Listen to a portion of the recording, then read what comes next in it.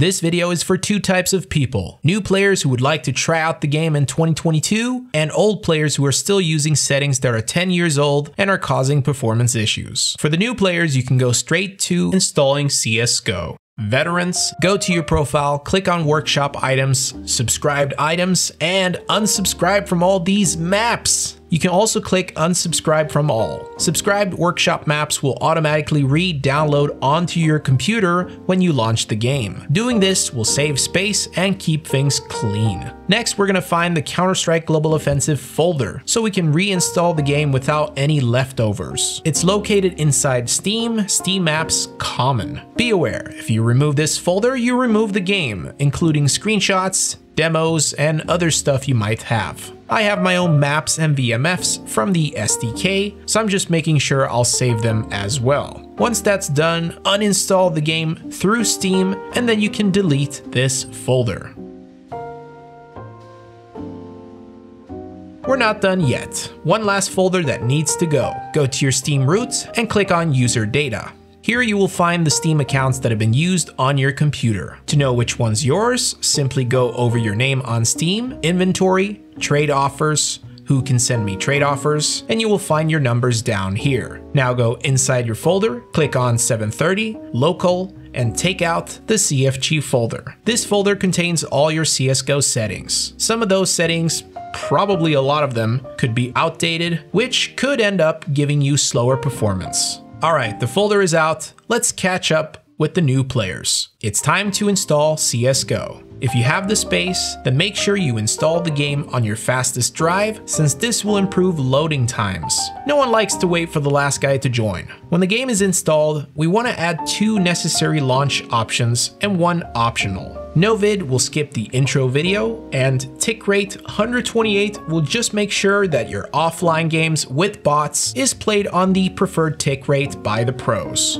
Most of you will also want to use allow third-party software. Make sure that's spelled the exact same way. This will allow you to stream CSGO through OBS with game capture, but it will reduce your trust score on the game. It's just Valve's way of combating cheaters, and yeah, it's terrible. You can now start the game, and because I care so much about your ears, we will start with audio. Quickly drop down to music and turn the knob to 0 so you can hear me. You can turn this back on if you want later. Do the same for Def Camera, MVP, and Danger Zone. We want to turn this one up to 5%. This is a built-in cheat for the game. If you hear the music when the bomb is planted, that means there's only 10 seconds left to defuse. It's dumb, but you should definitely take advantage of it. Under audio, most of this is personal, but I recommend enabling advanced 3D since it greatly improves location of sound. For the love of Gaben, use your microphone when playing this team-based game. Lower the voice volume down to at least 20 since players love to use $5 microphones. And set positional to no so you can learn to distinguish who everyone is instead of having to look at them.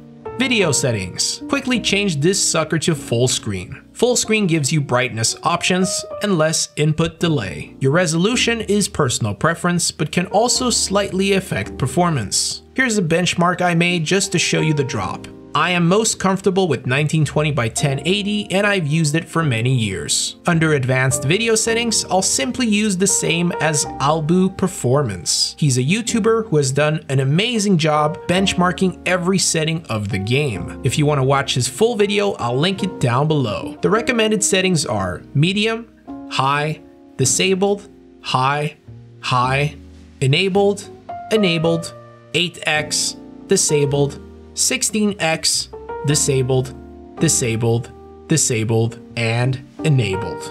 Effect and shader when set to high makes it easier to see through mollies and grenade explosions from a distance. And that is the exact opposite when set to low, up close. Low settings also result in slightly better performance. I personally prefer high settings. We're done here. Now over to game options. Don't worry, I won't take too much of your time. Disable this for tutorials on the screen. Lowering this value can affect the time it takes to find a game. Increasing it means you could end up on a server in a different region. It totally depends on your location. Change this value to match your internet speed. You can Google speed test for speed results. To keep things short, it's 2022 and most of us will be using unrestricted here. Enable developer console and now move on to HUD. Change this to your liking, though I suggest keeping health ammo style on default. This gives away if you're using burst mode. Next up, team. Change this to your liking, but a strong recommendation is to have this set to show location and equipment. You'll be able to see your teammates and their items through walls, which is great information to have. Communication is also based on your preference, but please, communicate. That's what this game is for. Spectator scoreboard has good default settings already, except this one.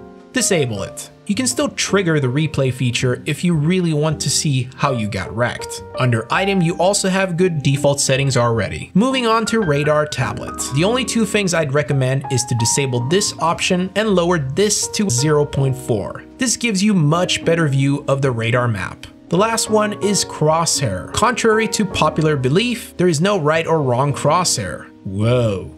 Just make your changes and go bananas. Once you're done, move on to keyboard and mouse. Your mouse settings are on the top. Make your changes, but leave zoom sensitivity alone. I'm gonna go a bit deeper on that one later. Under movement keys, disable this command. Whoever made this sucks at video games. Under weapon keys, you can use a radial menu if you're playing on a controller. I'm looking at you. Under UI, you can find your console key. Try it out by going to the home menu. If it doesn't work, just change the key. Some keys for some reason just don't seem to work. Under communication, you'll find that your voice key is set to K for some reason I cannot understand. It's like Valve doesn't want you to communicate. I strongly suggest moving it closer to your hand. And lastly, your chat wheel keys for radio messages, which is used by people who hate communicating. Yay, you are done with the in-game settings now. It's time to locate where all of your settings are stored so we can add one last file.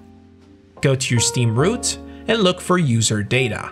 The veterans will probably recognize this already. Inside, you'll find the Steam accounts that have been used on your computer. To know which one's yours, simply go over your name on Steam, inventory, trade offers, who can send me trade offers, and you'll find your numbers down here. Proceed through the correct folder, 730, local, and this folder right here contains all your current settings. The files inside get updated when you make changes in the game, so I suggest leaving them alone. The config file has all of your basic settings and the video file your video settings. Ignore the other two, they are just flexing. The file we are missing is called the Autoexec, and it stores all of your other settings that are not inside any of these files. This is the part of the video where I promote my own Autoexec and tell you that it's the best. It really is. Link will be down below. Open the downloaded zip file, and inside you'll find 3 files. If you really wanted to copy me all the way, move all 3 to the CFG folder and replace them with the ones inside. But for this video, we will only drag the Autoexec. You can open it with Notepad or any text editing program. I promise to go through it really fast so we can start playing. Under HUD, we have this freeze cam command. It's an old feature that no one wants. Under radar, we have a command that changes player size icons. It's in this file because it's missing in the game options. I have it set to 0.6, which is the default value. Zoom sensitivity. This value is the result of a calculation done by Einstein. When this exact value is used, it will match your sensitivity when zoomed in. I'll provide an explanation below if interested, but I can recommend using this value. Under view model, we have my custom view model settings.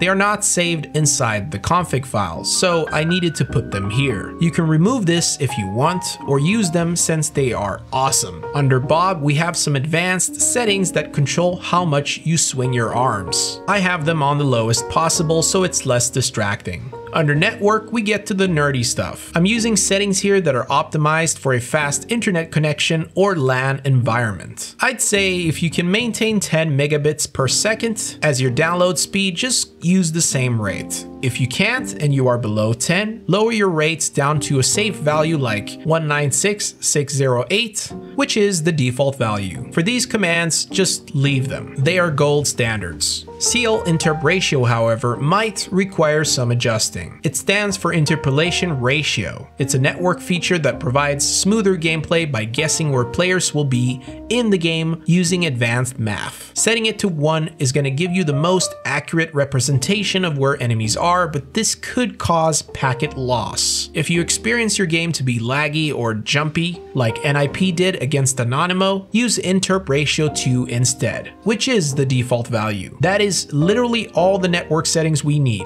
No, really. The stuff you found from 2014, it's completely useless. We can move on. My favorite friend, the net graph. This panel shows your frame rate and server connection. I have mine disabled because it's used together with a script further down, but if you need it, enable it. And here are some commands that I couldn't fit into other categories. You can read them yourself, I'll just go to the scripts. The first one is our jump throw.